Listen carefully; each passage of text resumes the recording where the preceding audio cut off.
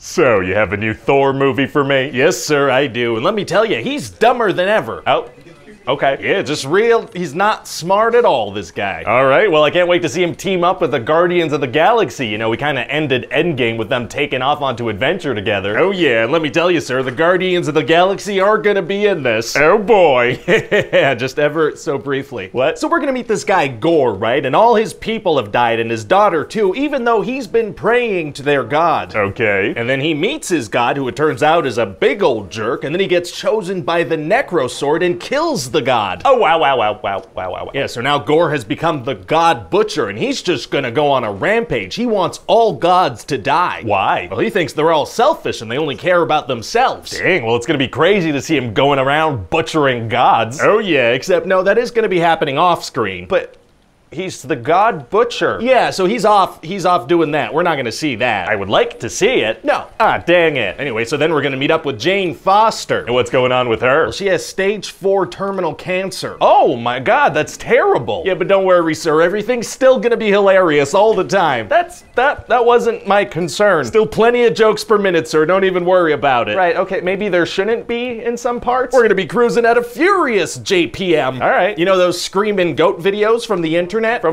like 10 years ago? Yeah. Yeah, we're bringing that and a bunch of screaming goats the whole time. All right, I mean, that was really funny 10 years ago. I guess it might still be funny now. Well, I hope you do like it, sir, because if it doesn't land the first time, it's certainly not gonna land the next 7. Wow, well, geez. So anyway, Thor finds out from Sif that Gorr is butchering all these gods in amazing ways that I'm never gonna show you, and he's on his way to New Asgard next. Oh no. Yeah, New Asgard has become like super touristy. Like they have an ice cream shop called the Infinity Cones. It has like an Infinity Gauntlet theme. That kind of seems like it's in poor taste. No, it tastes fantastic. I mean, it's ice cream. No, I mean, the Infinity Gauntlet was used in like a worldwide tragedy that's kind of messed up for a theme. Yeah, nothing a little ice cream can't solve. That's a good point. Yeah, okay. So Thor shows up to New Asgard and he sees that Jane is now also a Thor. What do you mean? Well, turns out back when they were dating, Thor had asked Mjolnir to protect Jane, so that's what he's doing here. Wow, well, it's gonna be cool to see her transform for the first time. Yeah, except no, that's off screen. That's off screen too. Okay, all right, dang it. So anyway, now she has this super cool Thor outfit, because that's what happens to you when you wield Mjolnir. That didn't happen to Captain America when he had it. Hey, shut up. And so then Gorr steals all these children and runs away. Oh, super rude. And so his plan is to lure Thor, because he just knows he's gonna come to the rescue of these kids. He believes that all gods are selfish and only care about themselves, so his plan is to capture people that they care about, because they would definitely come help them. Yes. Well, okay then. So Thor goes to the city where a bunch of gods live, including Zeus, and he tries to get them to help, but they're all scared of Gorr. Oh man, all these gods in one place? That's the perfect setup for a Gorr the Butcher attack scene. Oh, you know it, sir.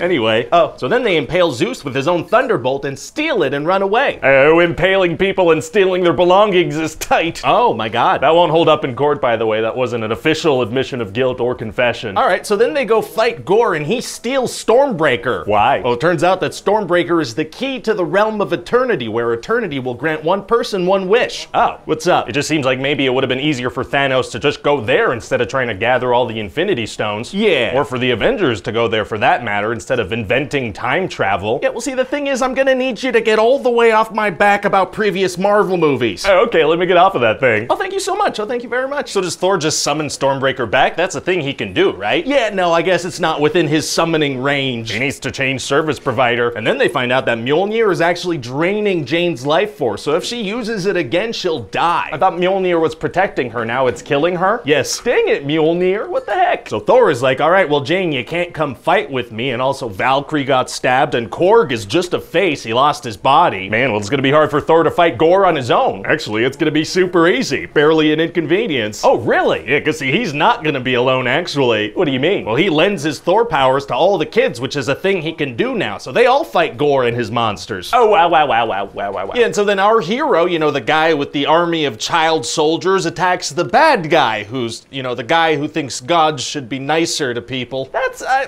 don't know, maybe don't phrase it that way. Right, okay, the good guy fights the bad guy. Yeah, definitely keep it vague. That sounds better. Anyway, then Jane shows up to help too. But she'll die. She does, yeah, but then Gorr is so moved by their love, when he makes his wish, he doesn't wish for all gods to die. What does he wish for? He wishes for his daughter to come back to life, but then he dies, so Thor kinda has a daughter now. Very cute. And Korg has his body back and he falls in love. How did he get his body back? I don't know, and so that's about it. What do you think? Well, it sounds like a lot of fun, but do you think maybe we're going a little too hard on the Marvel humor? Sir, it's impossible to lean too hard on the Marvel humor. Trust me.